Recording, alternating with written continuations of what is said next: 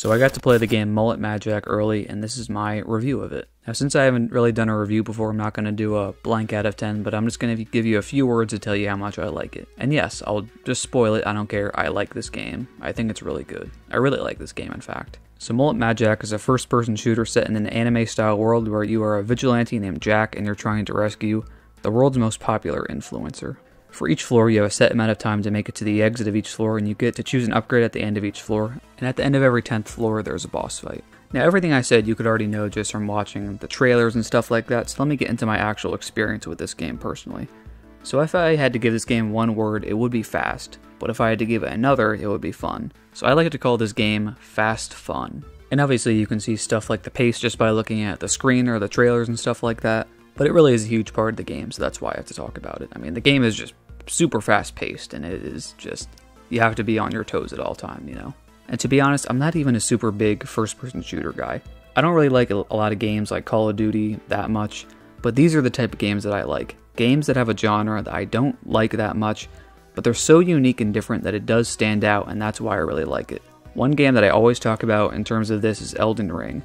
It made me, along with so many other people, like Souls games, even though we basically had no interest in them before because it was so different and it stood out. It was an open world Souls game. A game where we could do what we want even though it was still super difficult. And it gave that open world aspect, which I really like because my favorite game ever is Skyrim, so you can get that, right?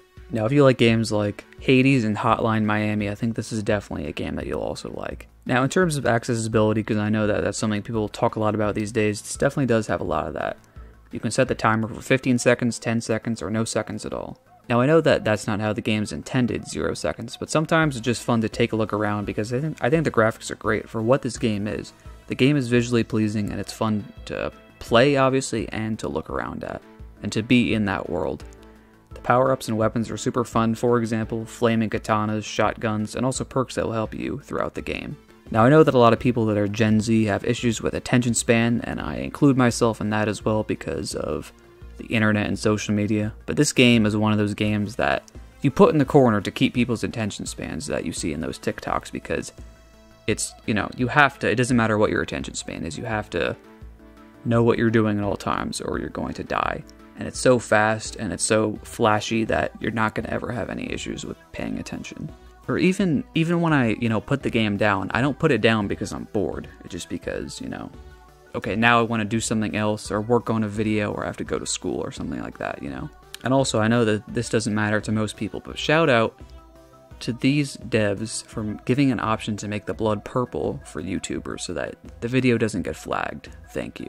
And yeah, I'm not sugarcoating, I'm not overreacting. I really do like this game, and I'm not showing anything late in the game because I don't want to spoil anybody, just showing early gameplay, but go check it out. It's out now on Steam, it's not super expensive, and it's a really fun game. Thank you.